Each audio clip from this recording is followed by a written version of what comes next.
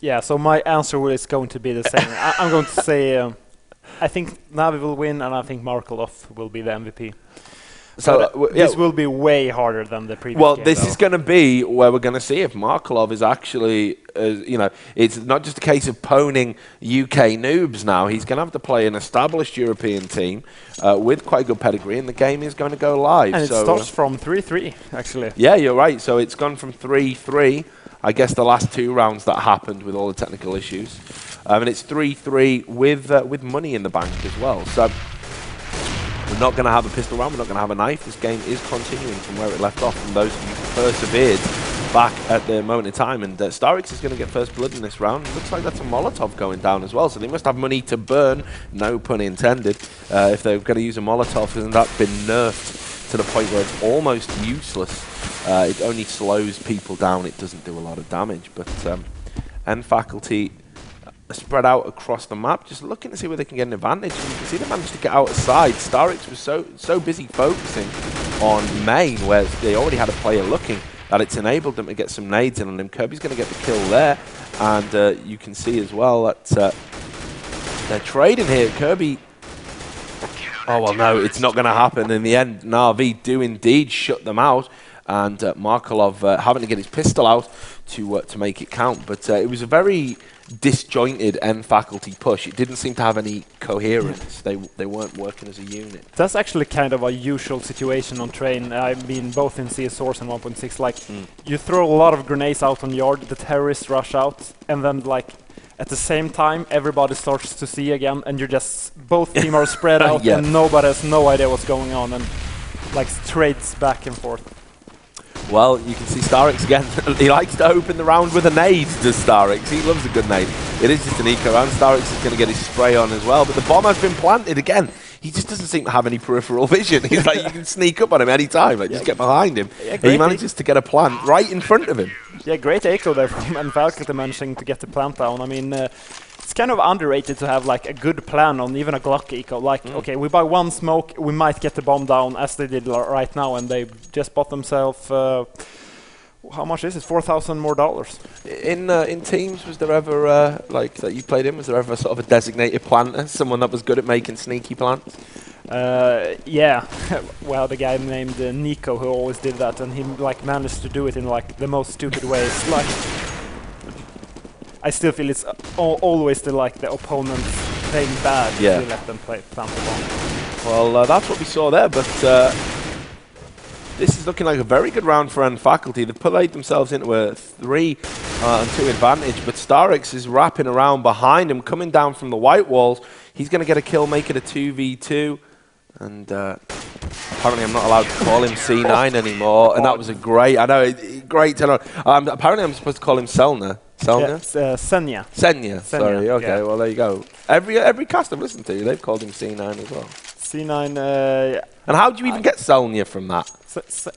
I don't know, they say it, so I guess it's right. C9, I mean, come on, guys, like, you know, it's a bit of a stretch, but alright, Selnya. I'll try and it's Russian, it doesn't make sense. Yeah, I was going to say, like, that's maybe if I have a few vodkas, I'll be saying it like that anyway, so. But Faculty there managed to play themselves into a very good position, and what just happened there? Disruptor was so depressed. What is going on? This is like nothing I've seen in a tournament. Double suicides coming in. Guys, the situation isn't that bad. You can still win this game, like, you know. Like, all of you watching this, if you want to train on how to push the inner sight, watch this round and do nothing like that. Yeah, absolutely. No, they're like, what happened? Like, did you seriously see why both of them They actually died? threw on HE, like, damage. There were 2 guys with like 20 HP, and then they got blind and like panicked. Both jumped down and both died. So well, I mean, it makes me feel like a jackass. I've just been told this is a proven international team, and then it's like, you know, here comes the clowns. But anyway, they've got an eco coming in, so I think we're actually going to see 8-3 here to Na'Vi, which, you know, is probably as expected given the map and given everything else. But oh no, it's not an eco. They have bought, so I will hold my tongue, push my mouth, and Selnya is spamming away. You see, I've got it. He's spamming away at side, just doing some damage to QK Mantis. And It's going to be interesting to see if N Faculty are going to try and change the pace of this, because one thing CRG did, and they actually had some joy, was when they went aggressive, threw some smokes down and just pushed very fast through them. N Faculty are not committing to that. They don't feel comfortable playing like this. And this was one of the criticisms we've had about them in the past, is that sometimes they do play incredibly slow. They overthink rounds. They don't leave themselves with enough time to react.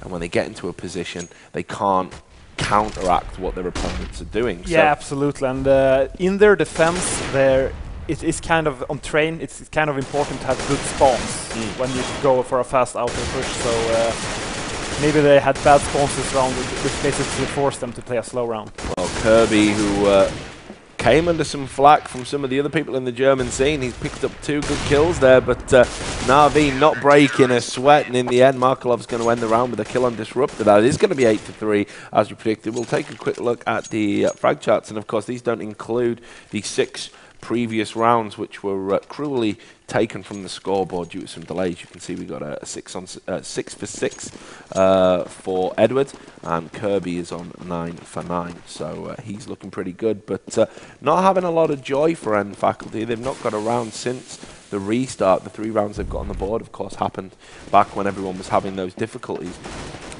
Perhaps it was a psychological factor. I'll ask you this: that Na'Vi, you know, now that they've played that game and got settled, and now they're playing at N Faculty, do you think Na'Vi have a slight advantage?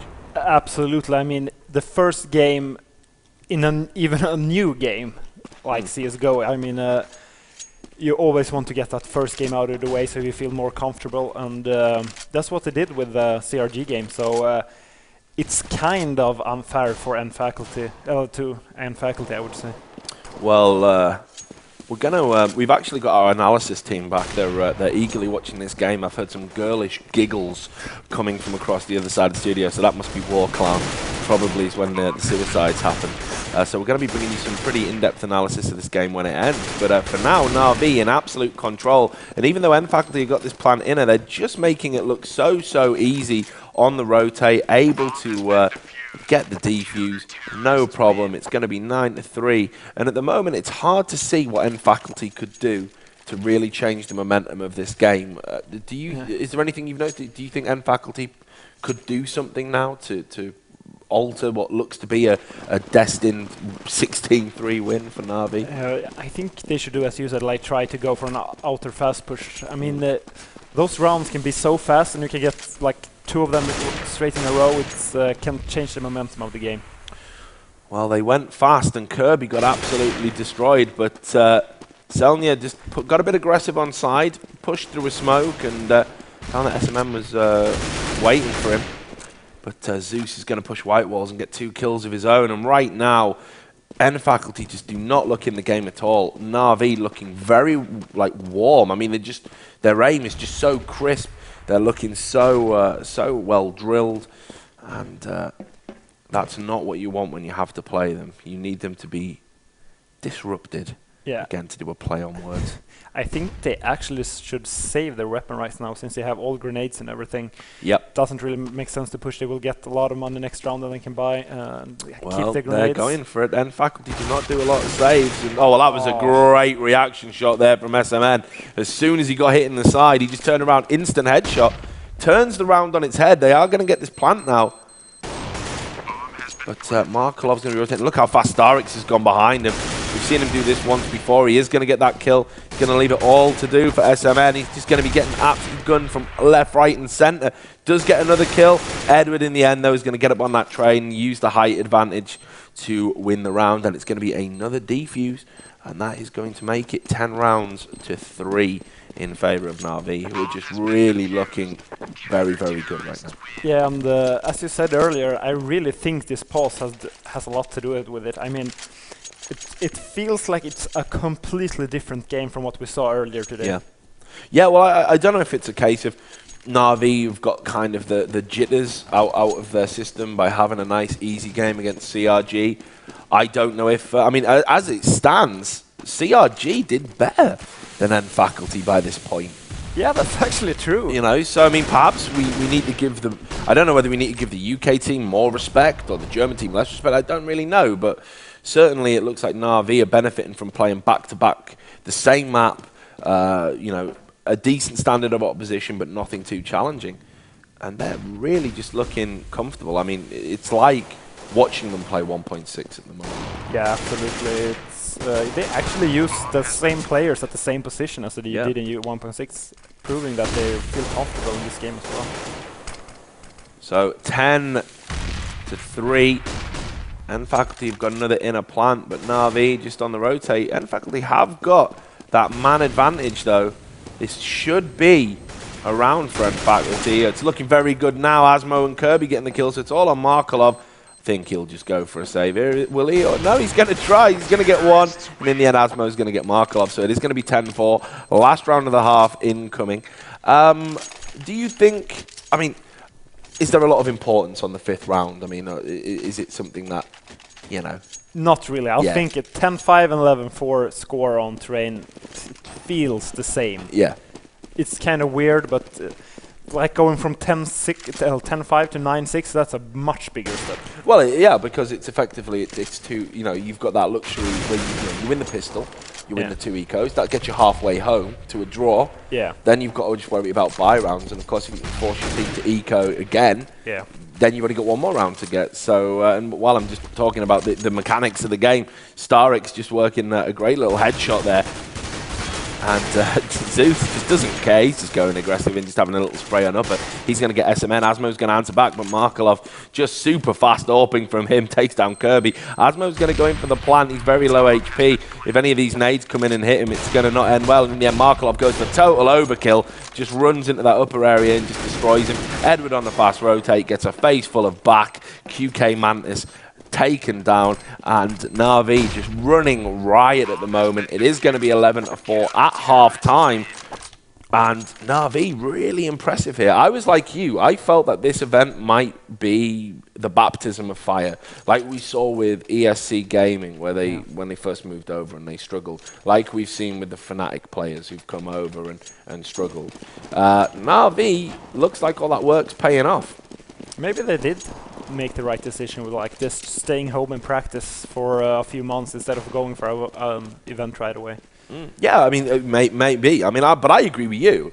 I think there's some things that happen at tournaments you can't replicate at home. Delays, for example. You can't replicate whether you can maintain that focus or not. So it's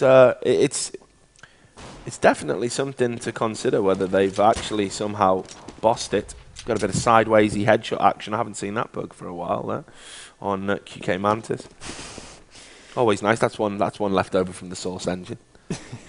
Looks kind of funny, actually. Yeah, it does. It does. For a minute, I thought it was me. I thought I was stroking out on stream. I was about to go. Have we got a first aider?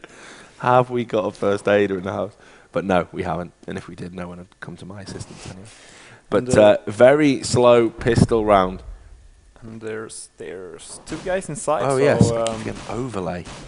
They're just going for a 5-man inner push from Na'Vi. I think they're going to take the QK Mantis. Yeah, Auto Direct is thinking Disruptor's about to get some action, but he's not. Again, I just love it. Like Zeus has gone, but he's just looked so good, man. Look at that, absolutely sick. He's just pulled off 2 ridiculous long-range Glock headshots, gets a 3-man and then pretty much single-handedly won the round. And he's definitely going to be my MVP no matter how this match goes. Because individually, he's just looked head and shoulders pretty much above everyone else. I mean, like, Markelov has got that opportunity to impress with the AWP. Zeus has had defending inner alone. He's pretty much killed, like, 2 guys every time he's seen. More than 2 or more guys, like so. Yeah, absolutely, and it's funny that he plays like exactly the same way in the inner bomb set as he did in 1.6, and it's still working. Well, if it ain't broke, don't fix it, man. He's looked absolutely top notch, and 12-4 now. N Faculty perhaps set to get embarrassed here. They're going to have to really change this up. UK Mantis has still got the sidewaysy headshot bug, so. Going to watch him get taken down by Selnia. He's just going to push aggressively. You see Na'Vi is swarming all over the same bomb site. Disruptor with a good little headshot. Kirby's going to get one as well. And you can see that Selnia's going to get another kill. Edward's going to answer back immediately. So it's a 3v2 situation. Asmo trying to go for the wraparound. Edward is wise to that game. And you can see that Markelov is just going to push him aggressive. He doesn't even care that his gun's not even fully reloaded. Just running at him. An SMN, which sounds like it might be a vulgar acronym. but it isn't. It's just his name. Definitely doesn't involve nipples. He's just gonna. I think he's just gonna chill out and spawn. Why not? Save the P250 or just trying to pick. They are pretty good these days. A wise man told me that. A wise 1.6 told me that at the start of the day. Yeah, they're extremely good. Actually, I feel like if you're not going for the op after 2 rounds, you basically should buy them every eco. Seriously. Well, there we go. So it's going to be an easy plan. SMN. I don't know if he's trying some protracted form of ninja defuse, the likes of which has never been attempted before. But yeah, I don't know what they're doing. I I think he knows that they only have SMGs as well, so... he's got 1 HP left now, so needs to make a decision. It's better to die in the situation, which he certainly does. Yeah, the terrorists do get more money if the bomb goes off, so... Yeah. So he did the right thing, but it's 13-4. We'll have a quick look at the frag charts again. Not that there's going to be much to write home about. Kirby way out in front now for M Faculty. 13 kills, 15 deaths. And Edward is going to have 13 for 7. But you can see the distribution of frags on Na'Vi is a lot better. And we'll be bringing you some analysis from our analysis team who've been scribbling away furiously in their notepads. Great shot from Markov right there. Yeah, again, just Markov just... I'm coming to expect it now. He really seems to have got hold of CSGO in a way few AWPers have. So very impressed. Selnia, great little reaction shot there just to pick it up. And N Faculty are not going to take another round this game. This is done, absolutely. QK Mantis is trying to play for some pride here, but in the end, Starix is going to get that last frag. It's 14-4. This is going to be 16-4. And it's such a shame that a match that people waited so long for, all of those delays, a match that started out pretty even Stevens, pretty exciting. This was deemed that it was going to be the big one. This has been one of the more one-sided games we've actually cast today. Yeah, for sure, and maybe even the most one-sided one. And this kind of makes you wonder, how far can Na'Vi really go? I mean, they're playing great, and Faculty is a great team, but how will Na'Vi do if they play like versus ESC, Very Games, or even NIP? I got to be honest, it's going to be very interesting to see them go up with ESC Gaming. I really don't know how that's going to go. You would think ESC Gaming are going to edge it, but ultimately, I mean, Na'Vi have just looked so good. I got to say it. We watched them in 2 games back to back, and maybe it's just something they've got down on train. But you know, N Faculty are not a bad team. They are far from a bad team, and they are getting clowned. There's absolutely no other way to describe it. It kind of looks like when like NIP played them in ESWC. Yeah, yeah. It's just that big of a steamroll. Like N Faculty has absolutely nothing. And I remember when Na'Vi announced that they were coming into CSGO, there was a lot of 1.6 fanboys saying that Na'Vi were going to be the team to dethrone NIP, that they had everything in place to do that. I don't know if that's true, but... and I think it's a bold prediction, but on this evidence, it's not as crazy as it was at the start of the day, put it that way. Markelov picking up another good op shot. In fact, you're going to have to go aggressive. Markelov's going to get another kill. There's Molotov gone down, and there's Asmo.